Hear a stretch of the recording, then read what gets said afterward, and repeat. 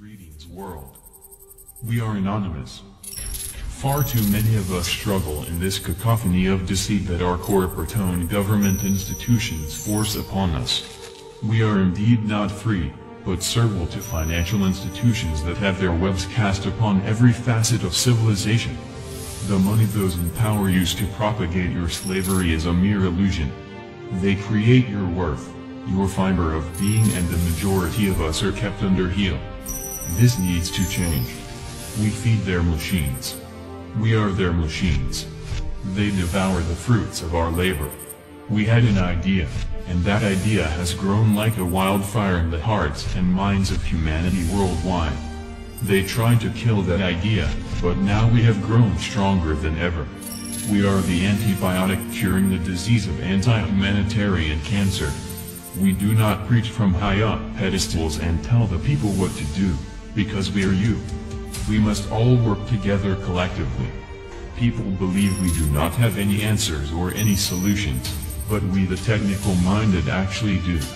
The majority of us believe in open source government backed by resource-based economics on a planetary level. If a computer's operating system is malfunctioning, it is replaced. We view governments as global operating systems, flawed, full of bugs and crash reports. Hitting the off switch and rebooting simply. Anyone who uses social media might admit it can be hard to tear yourself away. Now the former head of Facebook says that's exactly what the founders intended. And like the site he helped create, this morning, he has our attention. The 38-year-old mogul admits he, along with other pioneers of social media, knew what they were doing. We understood this consciously, and we did it anyway. Facebook estimates its more than 2 billion users spend about 50 minutes per day on its apps, including Instagram and Messenger. It literally changes your relationship with society, with each other. While the medical community has yet to classify social media as addictive like alcohol or gambling, one recent study found that participants who appeared to use social media most compulsively showed changes in the part of the brain that controls impulse. The thought process that went into building these applications, Facebook being the first of them to really understand it, that thought process was all about how do we consume as much of your time and conscious attention as possible.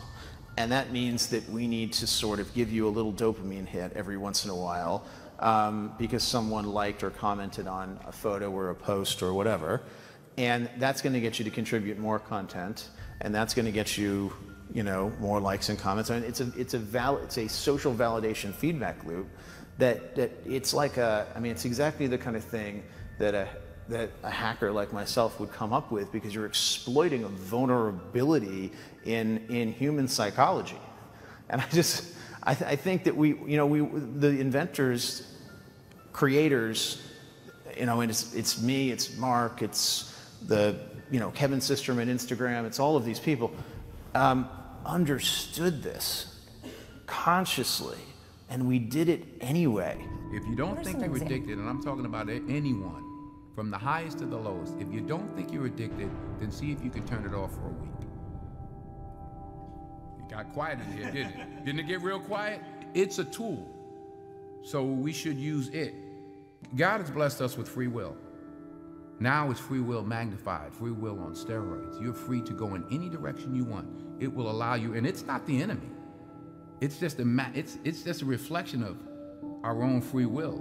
And we all want to be liked. But now we want to be liked by 16 million.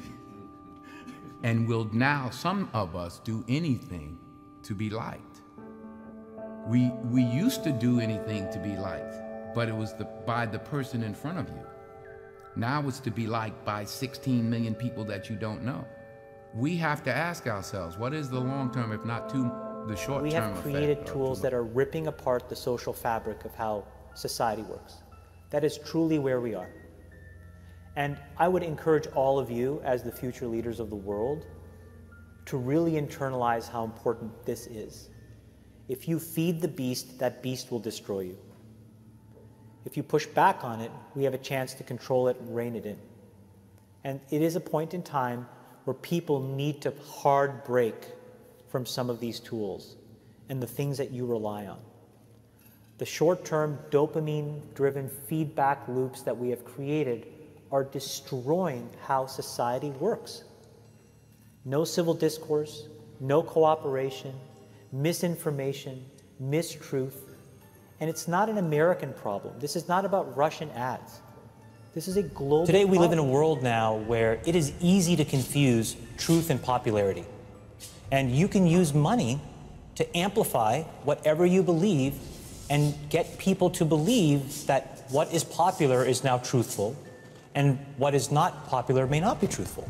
And the reality is now I can take money and I can use that through all of these social media systems that exist to hundreds of millions of people, and I can convince all of Joe's friends and everybody like him of my opinion in very subtle and small ways. And he can do the same to me. We can do that about vaccines. We can do that about gay rights. We can do that about bathroom laws. We can do that about Roy Moore. And so I think the question we have to ask ourselves is, how do we live in a world where this is now possible? All of these systems do, every single one, is it exploits our own natural tendencies in human beings to get and want feedback. And that feedback, chemically speaking, is the release of dopamine in your brain. And so what these feedback loops do, and they exist everywhere, in Call of Duty, in other video games, in social networking sites, they get you to react. And I think that if you get too desensitized and you need it over and over and over again, then you become actually detached from the world in which you live. You become callous, you become crude. And you live in front of your screen.